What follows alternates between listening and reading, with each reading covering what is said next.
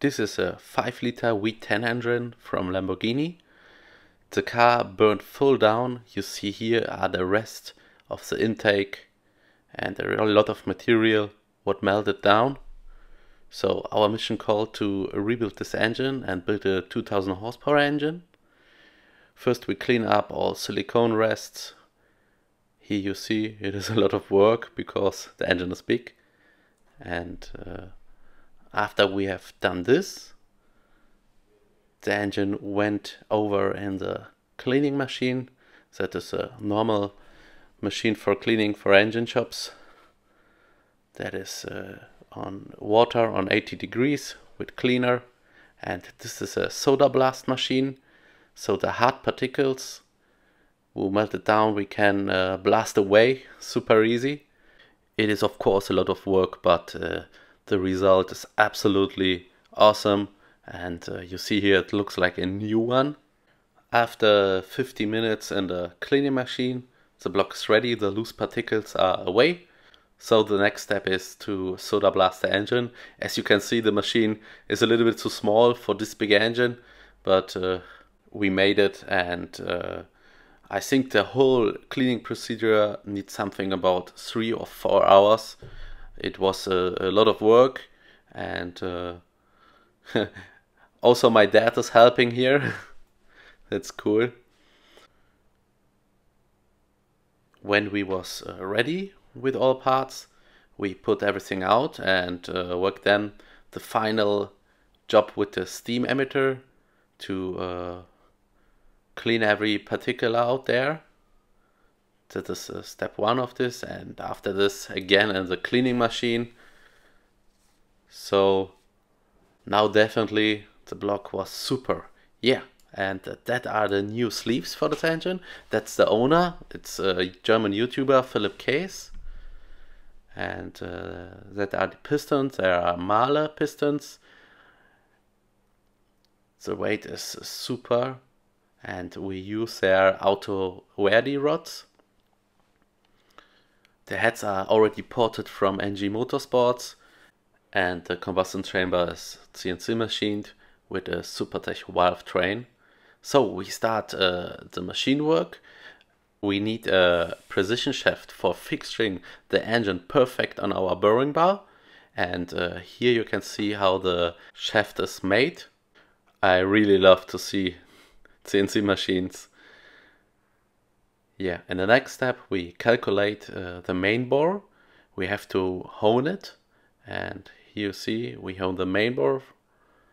That works fine. It is now perfect, and now we can adjust for the first time the V10 engine on our my boring bar.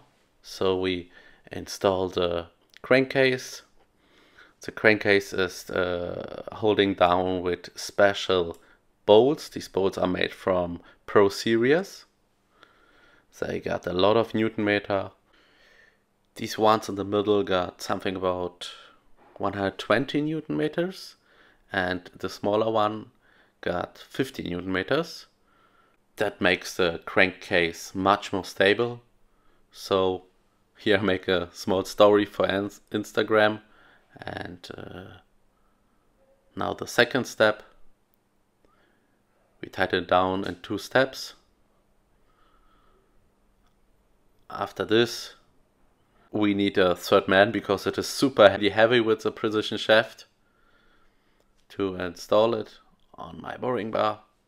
And so it is the best way to install a V engine on a boring bar.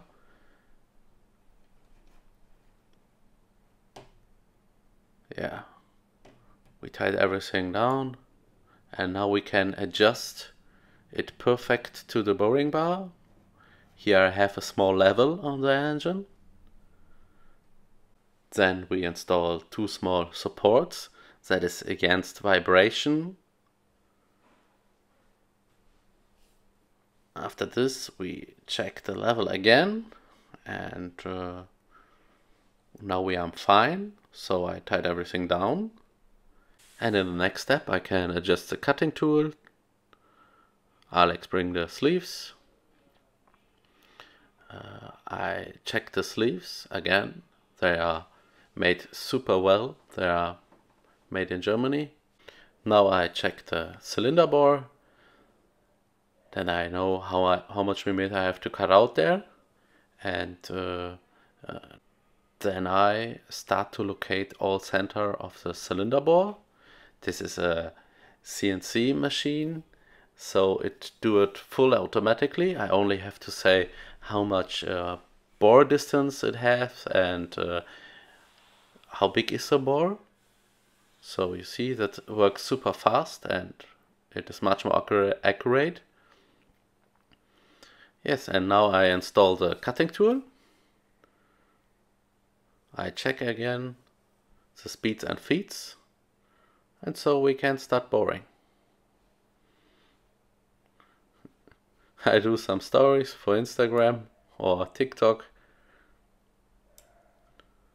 I speed it a little bit up because I think the whole boring procedure needs something about, it was 4 hours or something like this.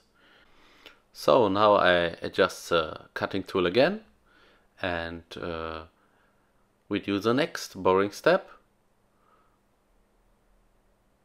Looks fine. I speed it a little bit up.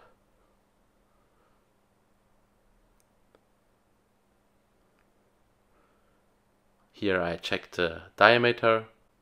Everything was fine, so the work can go on. Yes, I adjust the cutting tool again. Boss, Dachshund, Pina, check it also and say it's fine. Now I have just a drilling depth because the sleeve has down another diameter than at the top area. So now it's good. We do the same job, and now I have to change the boring bar because this is a max diameter. Now I need a bigger one. I install the bigger boring bar and do the same job. We need at the top area for the sleeve a much bigger diameter. It was 96 millimeters. So I have to change all settings and have to adjust the centers again. This works fine. So we can do now the top area here where the sleeves sit. That is one of the important steps. I check again the depth, and now I change the diameter of the cutting tool, and I also use a new cutter because that is the last step, and when I have a new cutter is the surface perfect, and that's very important. So check again, and now the last step. After this we are ready. Yeah, and here you can see how it works in real speed. The feed is 0.02 millimeters and with 280 RPM. Yeah, and that is it.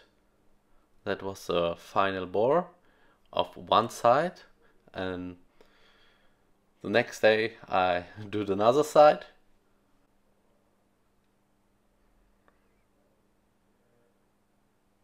And what is super nice, look at this surface. That is so clean. The sleeve have a perfect fitting. Here I check it. Yes, looks super nice. Yes guys, I hope you like this style of videos with a overvoice. If yes, make sure that you subscribe on my channel and hit the like button. In the next video we will press the sleeves in, build a torque plate and assemble the engine block. So I'm pretty sure that will be a nice video. So thanks for watching and see you in the next one. Ciao.